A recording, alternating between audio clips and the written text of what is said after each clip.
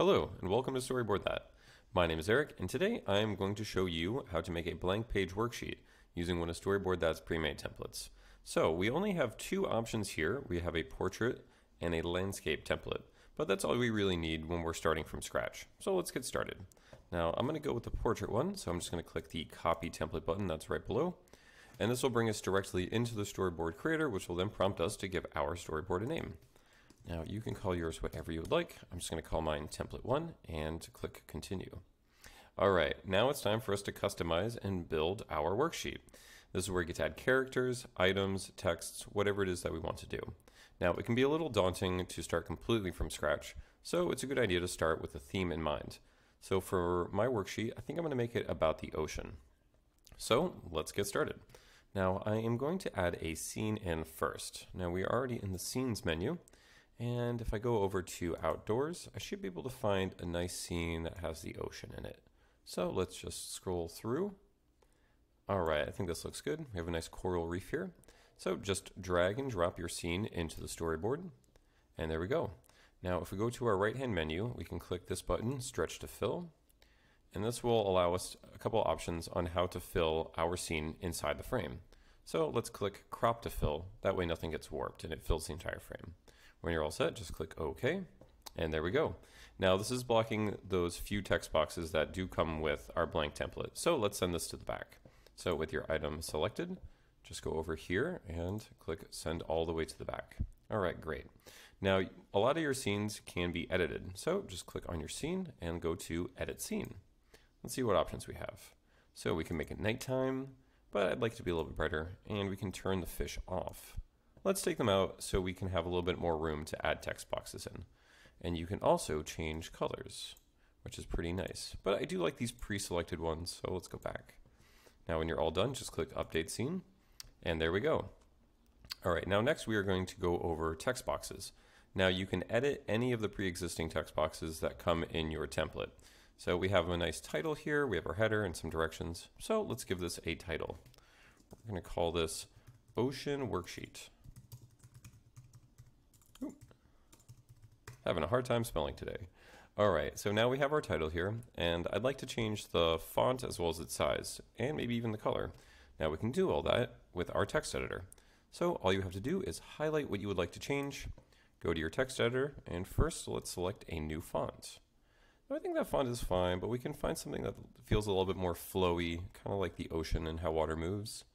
Alright, perfect. Lobster 2. It's very on theme. Now that's really small, so let's make this much bigger. So back in our text editor, let's change the font size from 24. Let's go with 60.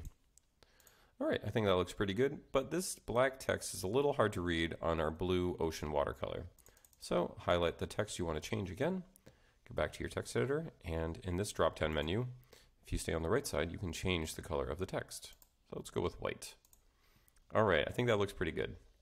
Now, if you want to add additional text boxes, all you have to do is go up to your speech bubbles and go through all of these great options. Now I'm going to add in a nice big block here, but I don't need this directions text box here, so let's delete it.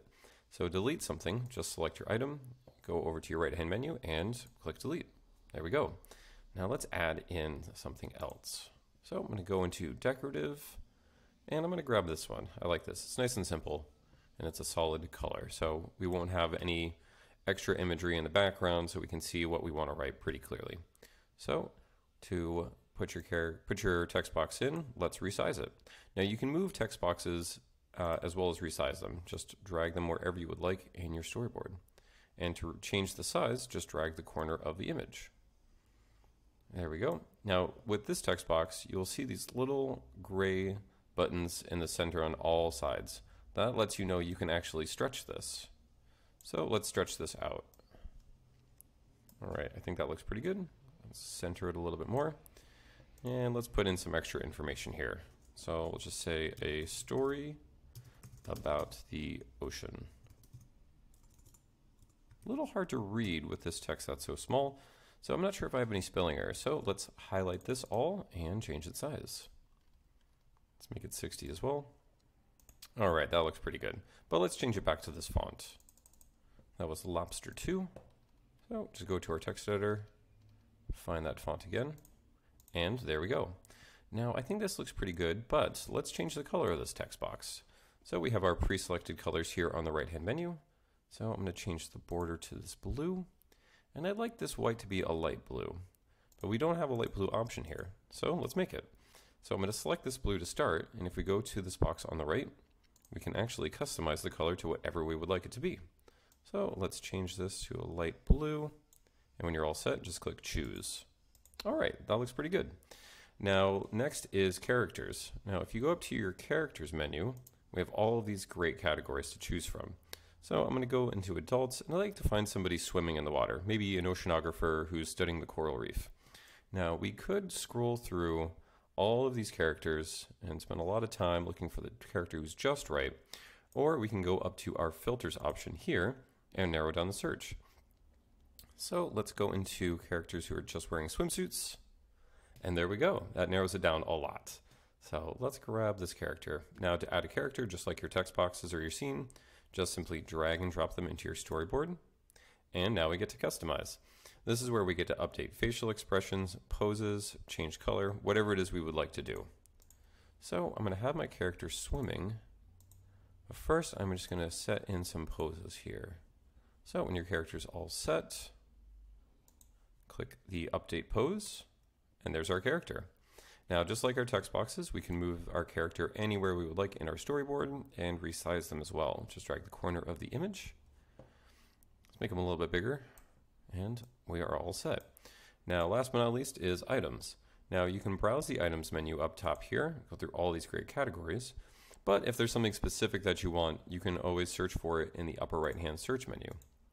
Now, our character is just here swimming without any gear, so let's give them some snorkels. Excuse me. So if we just search snorkel, we have some snorkels. All right, great. So let's grab this option, just drag and drop. And that's a little too small, so let's make that a bit bigger. So we're going to stretch this out until it fits just right. That looks pretty good. All right, now I'd like my character to be swimming in the water. So I'd like to move them around and rotate them. But before I do that, I'd like to group our character and our snorkel together, so that way they move together. So I don't have to move everything individually one by one. So with your snorkel selected, just select the character as well. Just hold Shift and select, and click Group in your right-hand menu. All right, and now they're grouped together. This means that wherever we move them, they will always be locked in the same place. And to rotate your character, just go to the top of your item selected, and there's a little button right above everyone, and just drag and turn. All right, that looks pretty good. So let's reposition him so he looks like he's swimming through the water. All right, now when you're all done making the changes to your worksheet, all you have to do is click the orange Save and Exit button that's in the bottom right-hand corner of your screen. And that is how you build a blank worksheet using Storyboard That. Thanks for watching, and happy storyboarding.